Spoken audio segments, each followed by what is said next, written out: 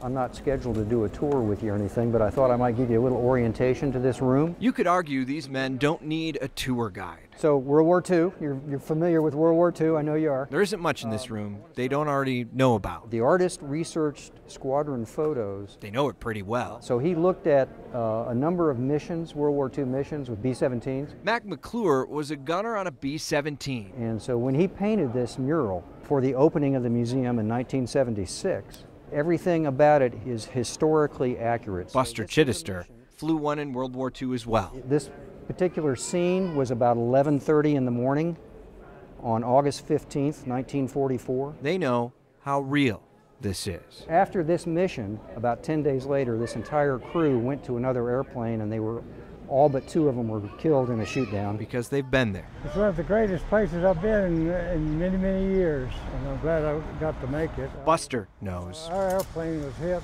three times, and this is just this one little piece. He keeps an artifact of his own around his neck. And then I had a machinist drill it so I could put it on my dog chain. The tour is a reminder of what these men have seen. And when we get the actual veterans in the museum, we want to make sure that they're given due honors and recognized for their contribution. They don't need a guide. I saw you guys. I thought I'd come down and give you some orientation. You bet. But they certainly appreciate it. Yeah, it's one of the great days of my life.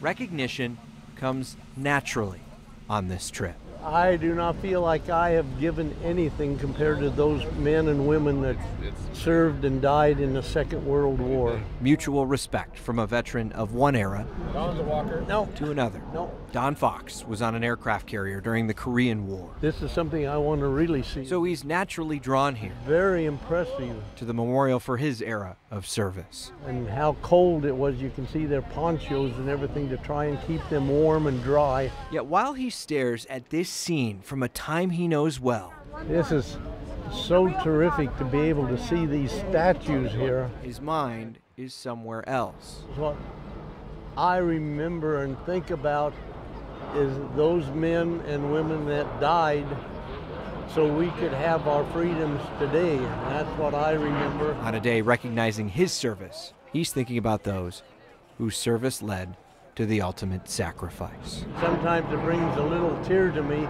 to think about what they have given so I can have my freedoms. Steve Stager, 9 News.